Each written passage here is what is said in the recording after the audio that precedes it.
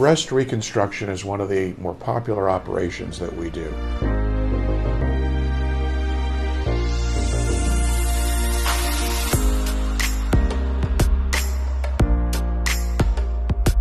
This is typically after a cancer surgery, in most cases a mastectomy.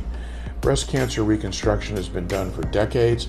I took over the practice of Dr. Guthrie, who really pioneered breast cancer reconstruction at Memorial Sloan Kettering. The majority of people have implant-based reconstruction. It adds very little to the actual surgery at the time of the mastectomy. It's straightforward, it's reversible, and you're not burning any bridges. If you decided you wanted a flap operation, like a tram flap or a DIEP flap, you could still do those. One of my concerns about the flaps is it dramatically increases the length of the surgery, and they're not 100%. If it fails, the whole thing can fail typically. So we'll go over that during your consultation.